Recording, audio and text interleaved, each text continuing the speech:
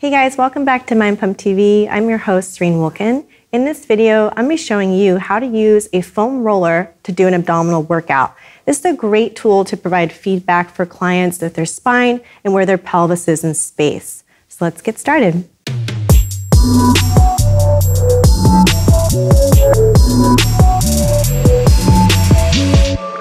All right, you guys, I'm going to show you an abdominal workout using a foam roller. Now, foam rollers are not just for rolling your muscles. They're a fantastic tool for using feedback for where your spine is in space and where your pelvis is.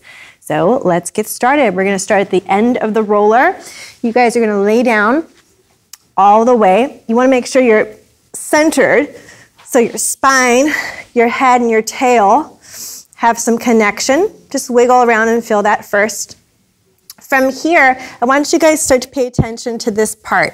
So when our ribs are flared out, we tend to arc our back. You can even stick your arm or your hand under here, have lots of space. I want you guys to pull this part down first. So that requires abdominal control. So connect your spine to the roller.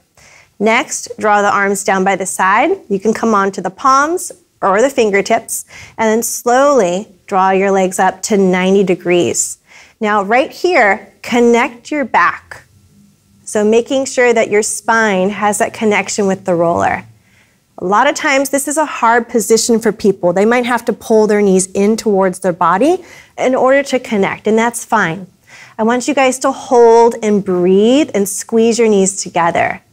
So reaching the arms out nice and long, connecting with the floor, pulling in on the exhale, and inhale. Now this is just an isometric hold, but since we're on the cylinder, it's easy for us to lose our balance. So it's giving us that feedback and that challenge. Even if I start to arc my back, I get the feedback from the roller. So from here, hold and breathe, deep breath. Next, we're going to go into leg changes. So same position of our legs. Take one leg down as you inhale, touch down. Exhale, pull in.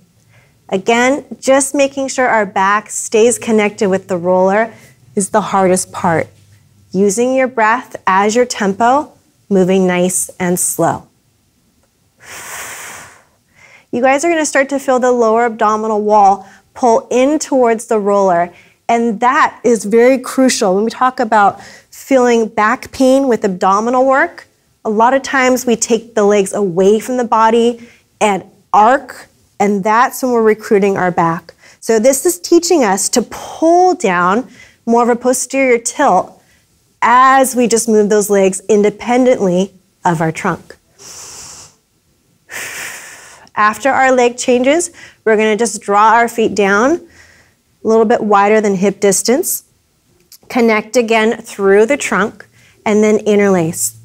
So hands are coming behind the head, thumbs on the neck. You guys are still going to connect with that roller in our spine. Deep breath here. Now, tiny surface you're on, you're going to come up in a little lift through the abs. If you guys are overarching, you will come up just a little bit. So pull the spine down and elevate. Notice your pelvis stays neutral. You're flexing your spine. There's a lot of work going on right here in the core. And then come back down. So this is just our little crunch up. Staying nice and stable. Exhale. And inhale. With each rep, you're going to start to feel more connection with that spine and the roller. A lot more work in the core and just avoiding that arch. From there, we're going to go into rotation with our lift. So this is tiny. Again, you're on a tiny surface. When you guys come up, we're going to pull the abs in, lifting through, plant your feet, and then tiny T-spine rotation. Just very, very small. Inhale to center, exhale to twist. Now I have to recruit my obliques here like crazy so I don't fall to one side when I twist. So here and across, center and across. Keeping my knees nice and stable, just adding that tiny little bit of rotation. My goodness, a lot of work in the core. and also keeping this part quiet as you rotate. And come back down. You guys can repeat the whole series 3 times. You can do about 10 to 12 reps. And it's really going to help you eliminate a lot of that chronic back pain by turning on your abdominals. All right, you guys, I hope you enjoyed this abdominal workout on the foam roller.